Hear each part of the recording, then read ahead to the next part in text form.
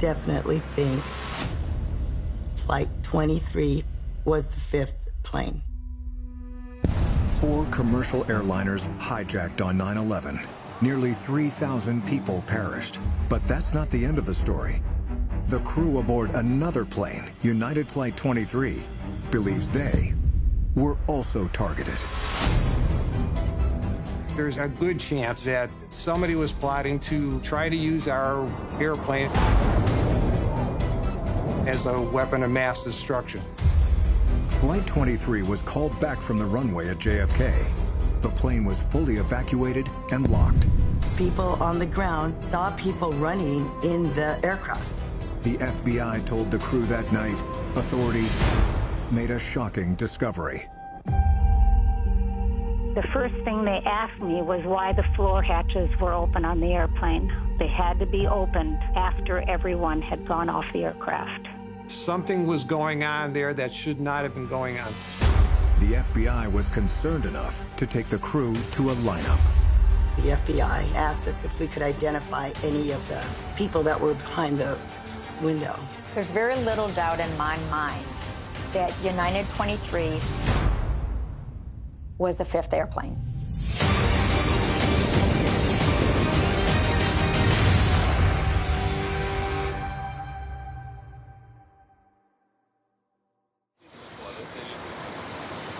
I had one.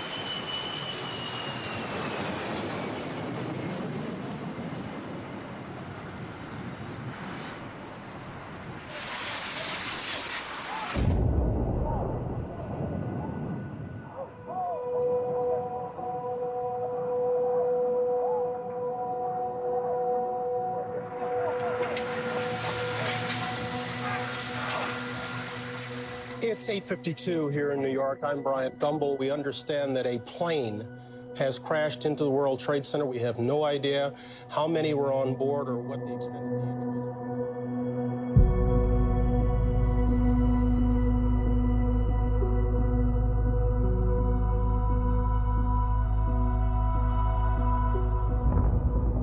Oh, my goodness. Oh, God. There's another one. The second plane just crashed into the World Trade Center. Horrific, not just damage, but surely loss of life.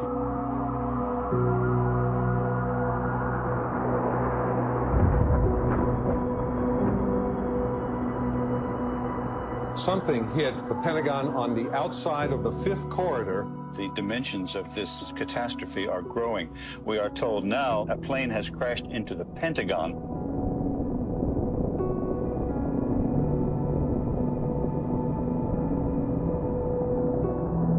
Westmoreland 911 dispatch had received a cell phone call who called out, "We are being hijacked, oh my gosh," and then there was an explosion and dead air. A hijacked plane crashed in Pennsylvania. This is one of the 4 planes hijacked during this morning's attack. I definitely think that Flight 23 from JFK to LAX was the 5th plane. And that's what haunts me to this day. In my mind, there was no doubt that we were a target of a plan that would have taken us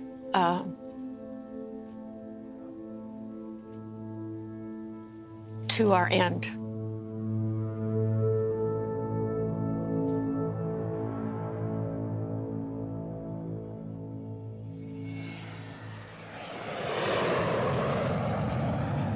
My name is Captain Tom Manello. I was flying a 767 on September 11th, 2001 for United Airlines. The flight was originating at Kennedy Airport in New York, and destination was Los Angeles. The takeoff time was 9 o'clock.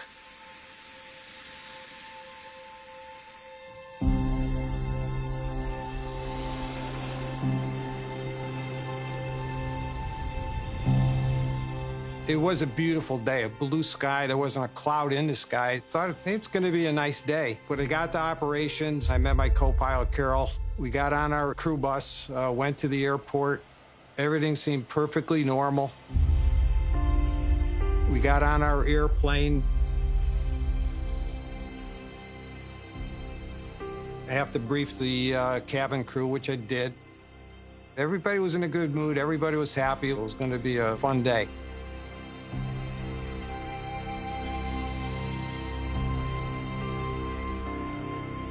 My name is Barbara Brocky Smaldino. I was a flight attendant on Flight 23 on September 11th, 2001. My position that day was to be working in economy, setting up the galley. It was a beautiful day in New York. Our crew was all ready to go. There were 7 of us. We did our normal safety checks, and when I did my checks, I realized that the printout that we had for our special meals was incorrect. I had to go up to first class several times to meet with the dining service rep so we could solve this problem. The first flight attendant, or the purser, also had some meal issues to discuss with him.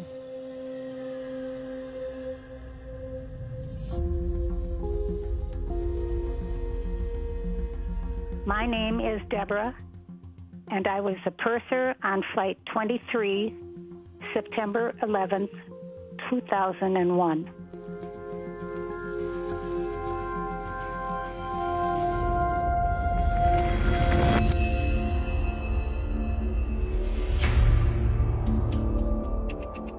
I had 4 people board the aircraft in first class. I knew that the people did not eat meat, so I spent a great deal of time trying to get these 4 people fruit plates. The plane was not full. Relatively few people in business and economy, and only 4 people in first. It was a taller, well-built gentleman in a tan suit, a young boy about 6 to 7 years old, a woman in a hijab, and a gentleman that appeared to be a type of bodyguard.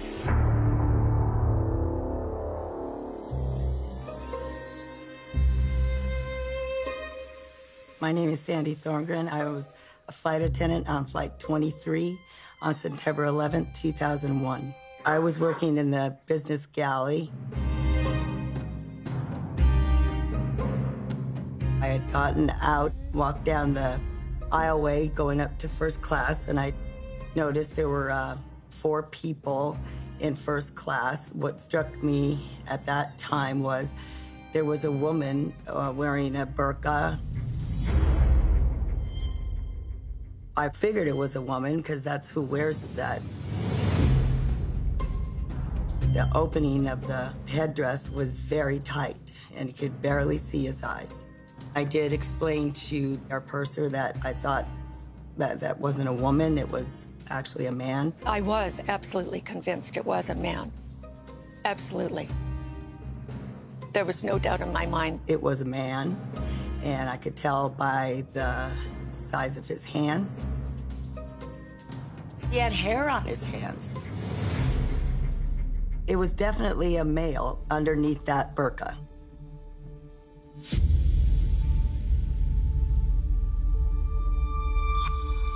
I went back through the business section, and I looked around, and I saw a gentleman sitting, just sweating profusely. Had a yellow T-shirt on. It was odd because it was 8 o'clock in the morning, and airplanes are cold anyway, but it was a cool morning. He wasn't jittery or anything, but I could see his face sweating, his body. His T-shirt was wet under his arms. This was all happening sometime after 8:30 a.m., before the first plane hit the World Trade Center. The flight attendants on United 23 saw things that seemed innocent enough then, but may have been anything but. The people that were in first class, they wanted to take off. They didn't want to eat. They were arguing with her that they didn't want to eat. They wanted to take off. They didn't want to eat. And I could hear them say, "We do not want to eat. We don't need food. We want to take off. We don't need food. We just want to go.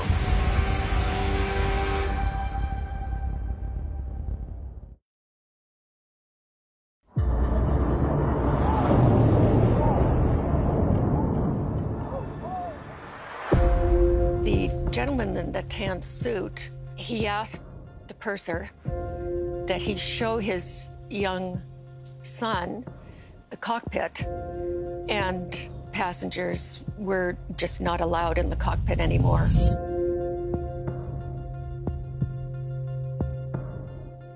I walked up to first class again, and there was a child with one of the men, and they were just looking into the cockpit.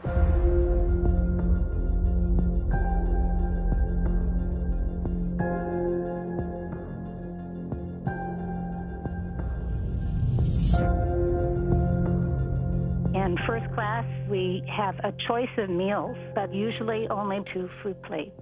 So I was trying to get catering to bring more fruit plates. Trying to do that while people are boarding and getting settled was just a mess. As the purser was trying to discuss this with the gentleman in the tan suit, he finally said, it doesn't really matter.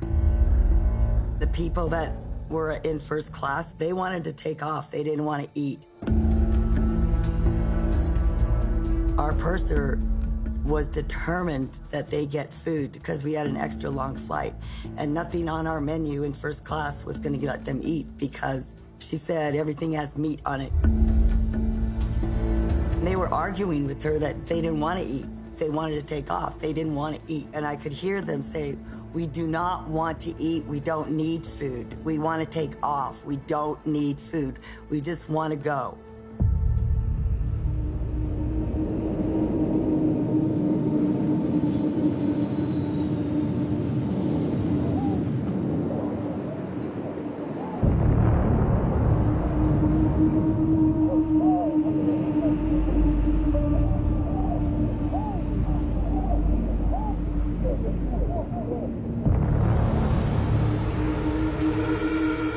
The first inkling I had of anything being different was the tug driver or the gentleman who was going to push the airplane back said, hey, did you guys hear anything about a fire in the World Trade Center? And I said, no, we have no way of hearing anything about it. And we started our flight.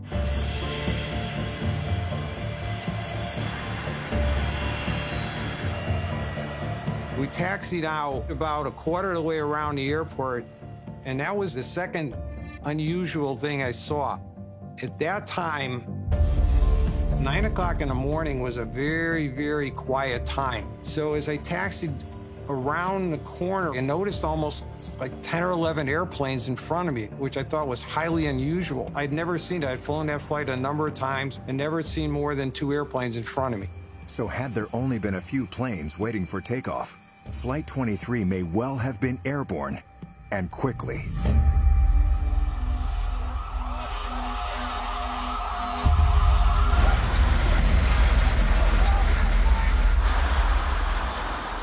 And then we heard over the radio, hey, an airplane had flown into World Trade Centers. As a pilot, the assumption was this has got to be somebody in a small airplane fooling around trying to do something stupid, like maybe fly between them or something, and he hit one. Then a few minutes later, we heard again, somebody made a radio call saying, no, there was actually an airliner that flew into one of the World Trade Centers. That was staggering. I made another PA announcement to the passengers that there would be an extensive delay, and I'd keep them posted. Even before the first plane hit the tower, people in charge of monitoring aircraft at United and American knew there were hijackings. As United 23 moved toward the runway, United Dispatch sounded the alarm. The next thing that happened was probably the important thing of the day. I got a message from our dispatch controllers that kind of shook us up a bit.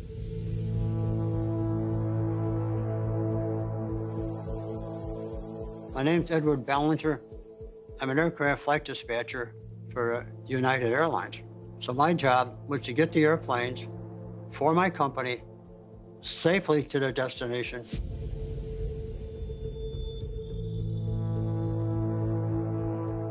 I sent a group message to all my flights in the air. Beware cockpit intrusion. And every airplane got that message. Carol and I looked at each other, and that's when we started getting a sense that something was seriously wrong and that somebody might be making a threat against the airplane. We used our suitcases and wedged them between the door into the cockpit and a bulkhead, so that basically the only way anybody can get in the cockpit from that point on would be literally to break the door down. We have a couple items in the cockpit that we could use as weapons. One is a fire extinguisher, which I gave to Carol, and I said, if somebody does break through that door, hit him in the face with it. We also have a crash axe for ripping out panels in case of a fire. And I was going to take care of anybody that made it through the door. The next thing I remember was my first flight attendant called me, on our intercom and say, I don't know what's going on, but I just want to let you know we have 4 guys sitting in first class, and it just seems a little strange. By this time, passengers and crew were frantically dialing family members, telling them they were okay and desperately seeking information. I got my phone and I spoke to my husband, and he said that was one of you guys. That was a commercial airplane that has just crashed into the building. And I spoke to the captain, and he said, everyone get in your seats, make sure this cockpit, no one comes near it, it's got to be secure.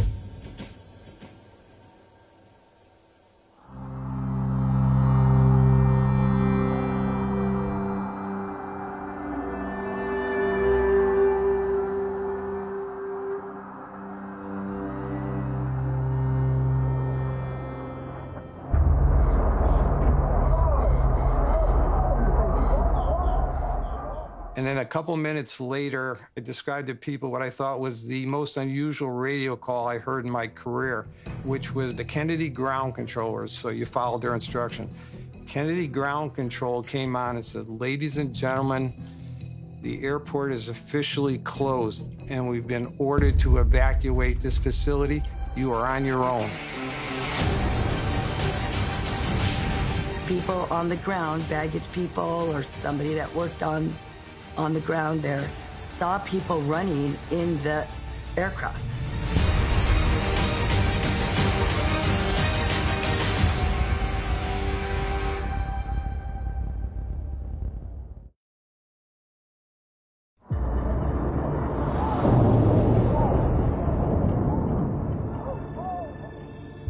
The captain announced that they were closing the airport. There seemed to have been another airplane that had hit another building in New York. Carol and I looked at each other and shook our heads. I guess we're going back to our terminal. And it was disbelief.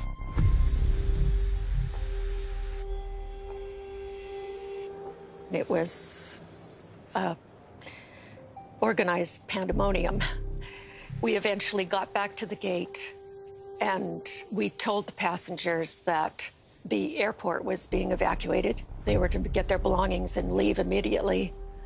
And of course, they didn't need any encouragement. They opened the door to let everybody out, and as I'm handing out jackets to passengers in the business class, one passenger asked me, did they get the White House? I said, I would have no idea. We moved the bags out of the way, and there was a little peephole. I looked through, and the airplane was completely empty.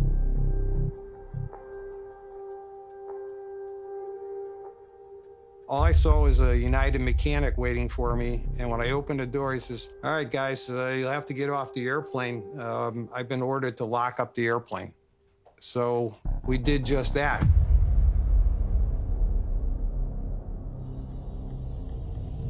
As we deplaned, we made sure lavatories were clear, Every row was clear. There was not a person left on that plane.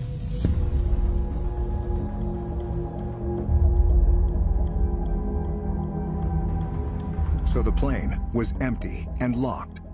The airport was being evacuated. No one knew if Kennedy Airport itself would become a target, so people were scrambling. And that's what made an observation from below extremely suspicious. People on the ground, baggage people or somebody that worked on the ground there, saw people running in the aircraft.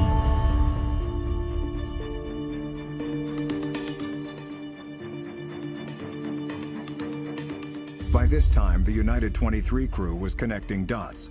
The person in first class disguised as a woman. The passengers who argued with the flight attendant about taking off quickly without food. The person profusely perspiring in business. The request to enter the cockpit. The reference to terrorists hitting the White House. The two mysterious people who were seen in the cabin after the plane was fully empty and the door locked. There were a lot of dots. You raise a theory that there may have been people in uniform of some sort, catering, baggage, whatever, who came up through that hatch into the cabin, possibly to remove weapons or box cutters, whatever. Can you think of another rational theory, possibility?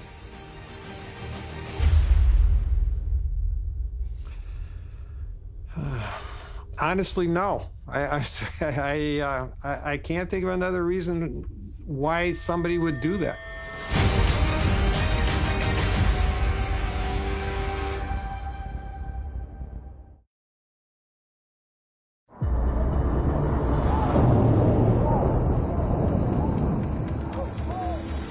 So I marched off into our chief pilot's office, and I described what had happened with the 4 people that had gotten off the airplane. And I think shortly after I left, he called the FBI. The flight crew was shuttled to a nearby hotel where they spent the night, shaken by the terrorist attack and what could have happened had United 23 taken off. The day after, we were all called by FBI telling us that they needed to interview us regarding the incidents of what had happened on the airplane.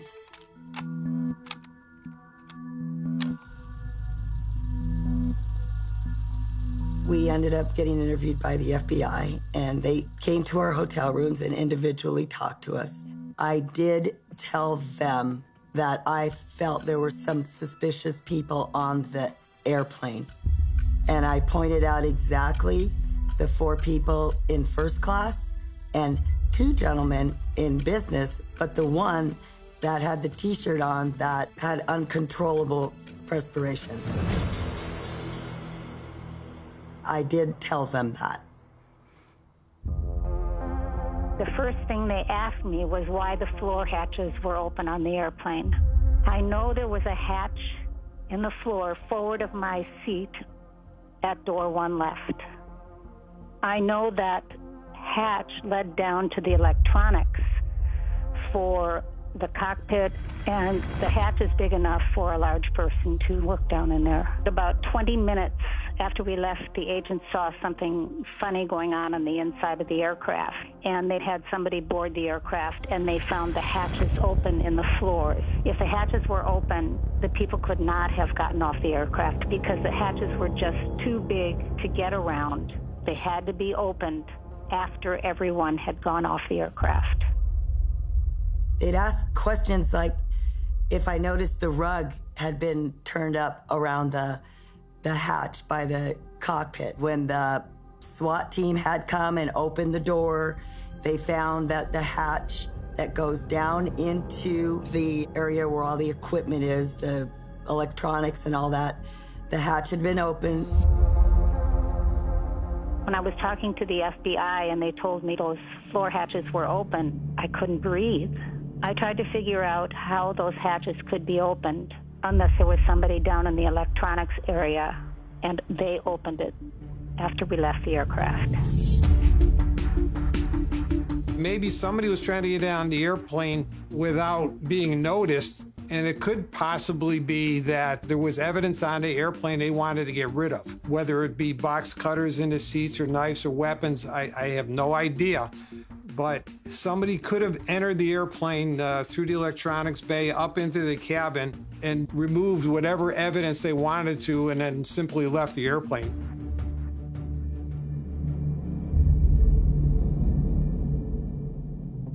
My name is Steve Giordano. I'm a pilot for the Nomadic Aviation Group. We do aircraft flight test and repositioning. This is a Boeing 767 aircraft, the same aircraft as United Flight 23. We're in the front of the aircraft here in the 767, and this is the access to the E&E compartment. The E&E compartment is accessible really easily from the ramp. It's as simple as pulling down the handle and then retracting the door here, and then basically just hoist yourself up into the airplane like so. So now I'm in the electronics compartment here, the E&E compartment, which is forward of the cargo pit. This is where all the aircraft radios and electrical equipment is located. And then right here is the hatch that gets us right onto the main deck of the aircraft. This is normally covered, but if there's a carpet, the carpet is always movable here because this is the way that we get in and out of an aircraft if we don't have ground support equipment with stairs. So it's a pretty easy process, really. It's simple. There's actually a ladder, and makes it real easy. You just climb right up inside, and now we're here in the main cabin. Here's the main entry door of the aircraft, and the first class cabin's right here. So it's real easy to just have full access to the aircraft right from the E&E compartment. So from the first class cabin, you just walk right through the entry here and get back onto the ladder and right back into the E&E compartment. And from the electronics compartment here again, it's just as simple as going back to the hatch in order to get out, just like that. Then I'm back right onto the tarmac and I can walk away and blend in with the crowd. The airplane was locked and sealed when I left the airplane, so something else was going on that I cannot explain. Something was going on there that should not have been going on. You raise a theory that there may have been people in uniform of some sort, catering, baggage, whatever, who came up through that hatch into the cabin, possibly to remove weapons or box cutters, whatever. Can you think of another rational theory, possibility?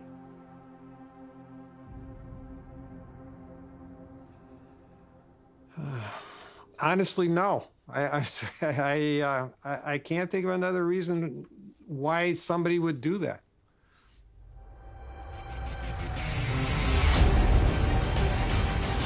The chief pilot reported to me that they had found 2 box cutters in the seat pockets in first class on the airplane next to it, which was, the tail number was 1 digit off. If somebody was on the ground cooperating with them, they just simply made a mistake and put the box cutters on the wrong airplane. It's the one thing that makes me think that there's a good chance that somebody was plotting to try to use our airplane as a weapon of mass destruction.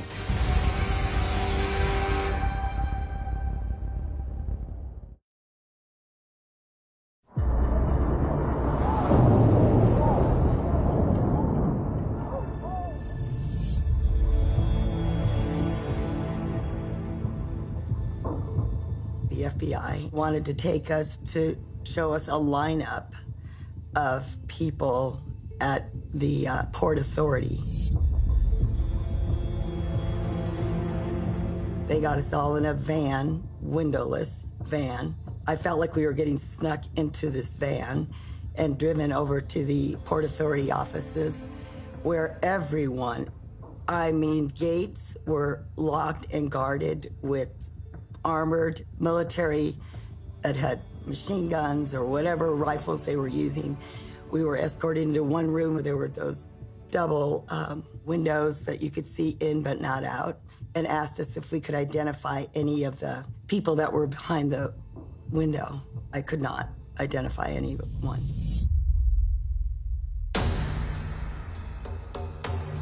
After Kennedy Airport was shut down, authorities searched various airplanes, including the one parked next to United 23.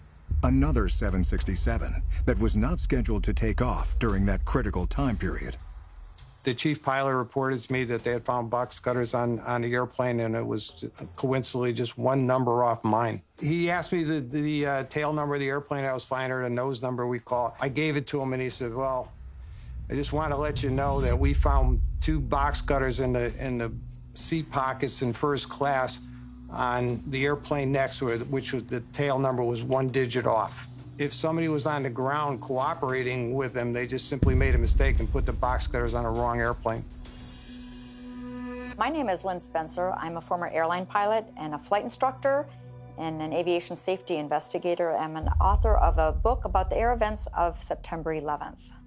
During my research, it was made very evident to me from the highest levels of our government, members of the FBI, senior federal aviation officials, that there were more than just the 4 planes. They also shared with me some of the items that were found on other airplanes that didn't get off the ground on that day. The items that I was told had been found on planes were box cutters, specifically.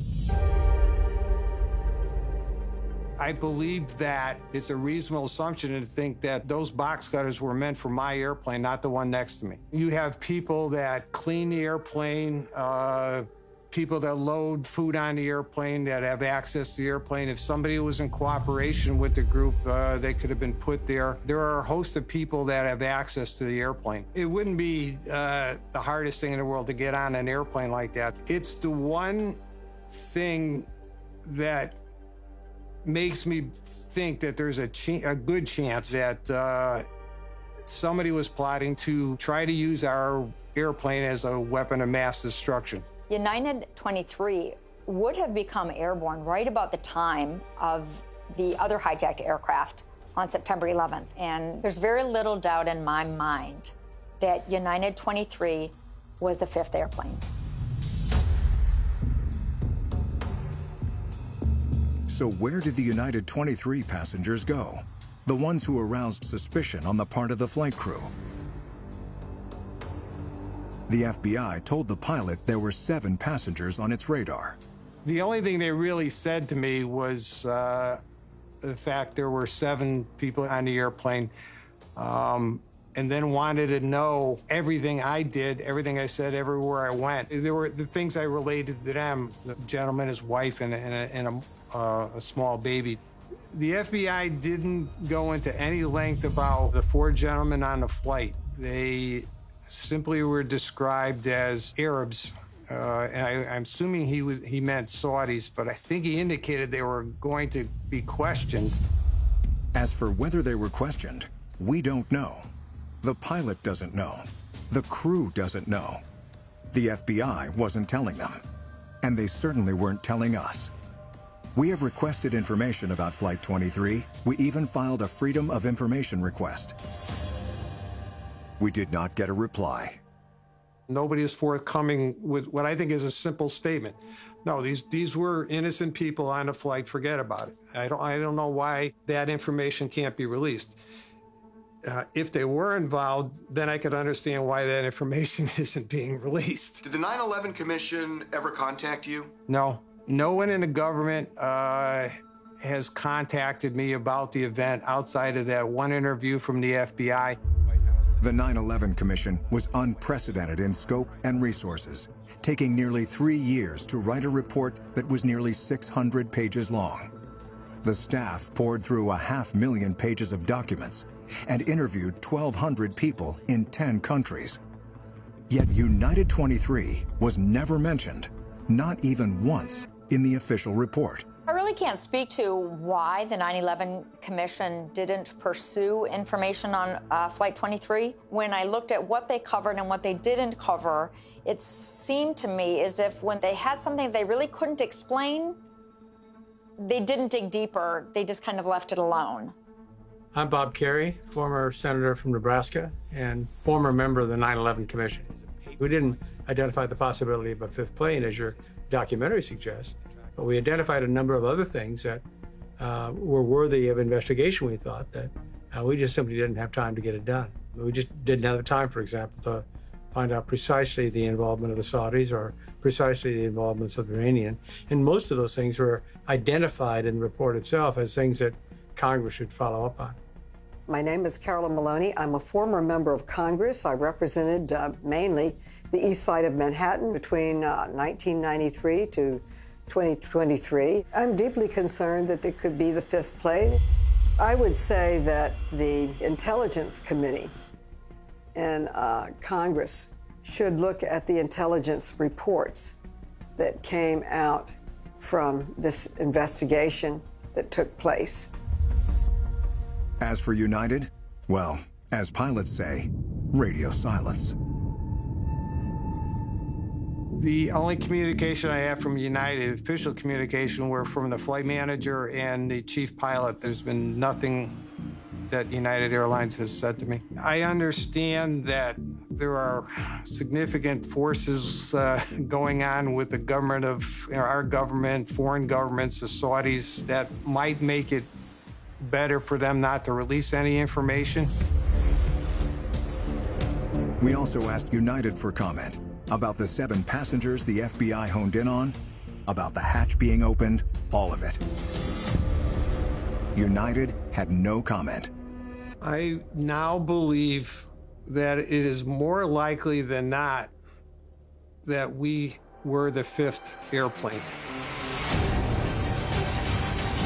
The indifference and the way that we were treated was abominable. I told them I was in no condition, physically or mentally, to be able to be a flight attendant.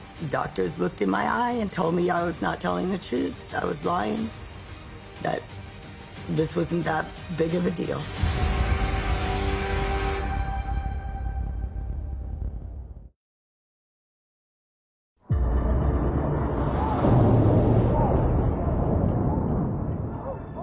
The individuals on this plane were obviously terribly traumatized by it. They thought they were going to be a 5th plane. Whether they were or not, I simply don't know.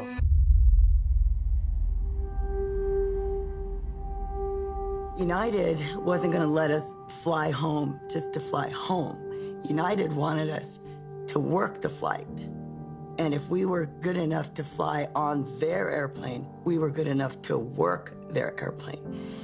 And I told them I was in no condition, physically or mentally, to be able to be a flight attendant. Most of the flight attendants suffered deep emotional scars and couldn't do their jobs. They filed for disability and say the airline fought them tooth and nail. They sent us to numerous doctors, diagnosed with PTSD. They still fought. Doctors looked in my eye and told me I was not telling the truth. I was lying, that this wasn't that big of a deal. We had to get lawyers to get any compensation if we wanted to stay off on a sick leave. I felt that nobody had my back.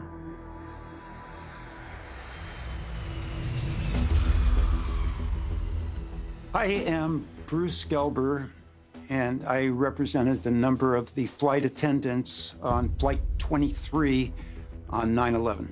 United took the position that their stress was no different than everybody's, so that if everybody in the world who watched what happened that day was allowed to file a claim against their employer for workers' comp, that it would break the system. And I had to proceed under the theory that their stress was unique, different than the general public. And I prevailed on that. And so after a number of years of litigation, adversary, medical examinations, and the like, we prevailed, obtaining permanent disability awards. And in signing the paperwork for the $4,000 settlement for my medical bills, I could no longer work for United or its subsidiaries again. I was basically fired. I had flown for them for 31 years, and I probably would have stayed with them longer. I loved my job, but I wasn't given the choice. It's been 21 years, and it still stays with me. the terrifying, horrific events and the way I was treated by a company that I was loyal to for 30 years. And I decided, I just said, couldn't do anymore, and I had retired in 2003. The indifference and the way that we were treated was abominable. So it was time to leave that job that I'd worked so hard for. I think it's the trauma that you've done a very good job of showing that continues. People have not gotten over this, who were here either on that day or in a plane or somehow directly associated with, lost a loved one. It doesn't really matter. There's a wide amount of trauma that still exists in the United States as a consequence of these attacks. I want you all to know this nation stands with the good people of New York City and New Jersey and Connecticut as we mourn the loss of thousands of our citizens. I can hear you.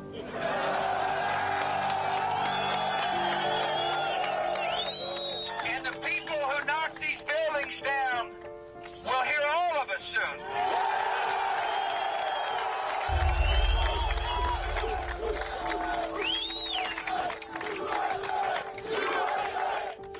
Tonight, we are a country awakened to danger and called to defend freedom. Our grief has turned to anger, and anger to resolution. As a symbol of America's resolve, we will rebuild New York City.